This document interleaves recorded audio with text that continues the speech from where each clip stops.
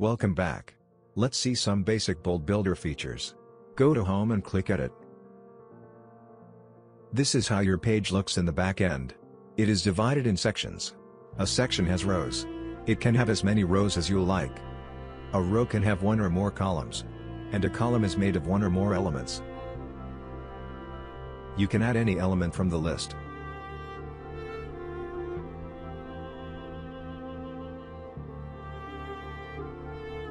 The newly added element will automatically be added to the bottom of the column. With Bold Builder drag and drop function you can move it to where you want.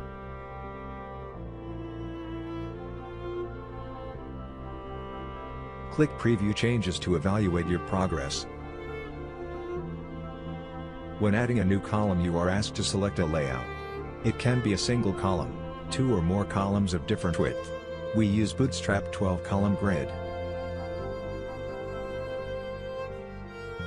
Let's add some elements to see how it works.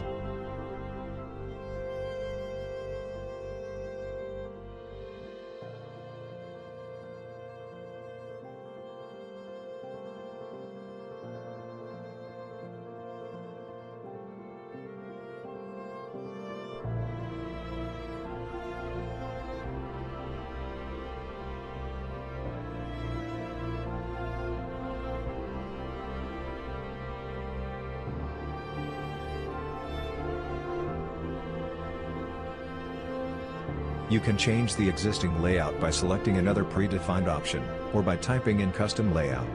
Make sure it adds up to 1. When decreasing the number of columns, you will lose the content together with the column.